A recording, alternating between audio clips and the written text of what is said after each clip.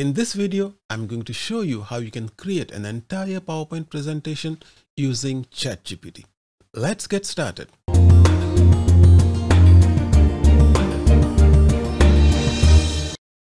Microsoft recently announced Copilot, its AI-based assistant for Office 365. Among other things, it has the ability to automatically create PowerPoint presentations based on text input.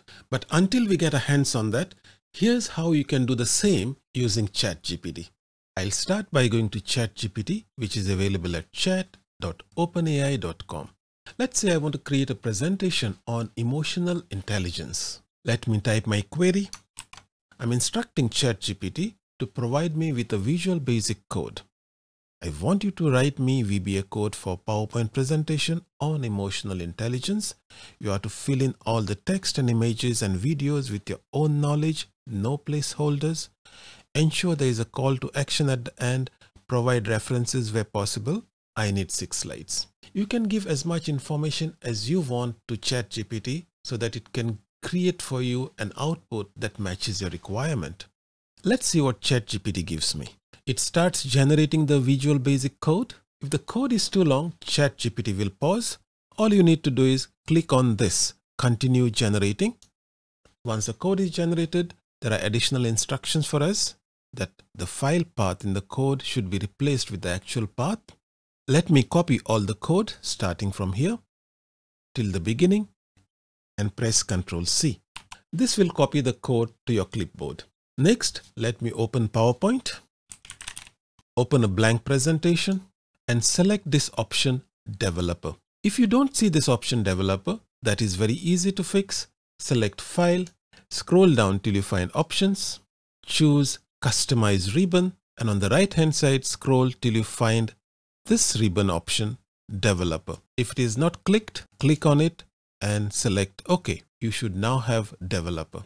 Select the first icon on the toolbar, which is called Visual Basic. Next, choose the arrow till you see this drop down and select Module. Make sure your cursor is in this blank area and press Ctrl V. This will copy the code that was created by ChatGPT. Before we see the magic happen, there are 2 things we need to do. The first is to get the right images. If I scroll through my code, I can see there are references to 4 images. Image 1, Image 2, Image 3 and Image 4. Try to get images that match your slide. In slide 2, we need an image that reflects our ability to recognize, understand and manage our own emotions. Let me go to Google Image Search and search for Managing Emotions. This looks like an interesting image. Let me right click and save this image on my PC. I will repeat this exercise for all the 4 images. Now that I have my 4 images, let me rename them for easier reference. This is Image 1, Image 2, Image 3 and Image 4. Just make sure that you are not breaking any copyright laws, especially if you are creating presentations for commercial use. Now I can switch to PowerPoint and replace this part with the right location and image name. In my case, it is in Drive D. I will copy this and paste it here and replace this with Image 2, Image 3 and Image 4. Now we are ready to see the magic. Click on this play button, click Run, and we have a presentation automatically created for us. Let's enhance it a little bit. Click on Design and then choose Designer.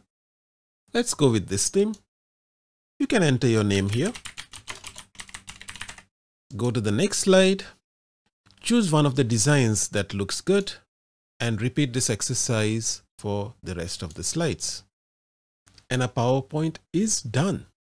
It is said that artificial intelligence will not replace humans, but humans who are using artificial intelligence will replace humans that don't.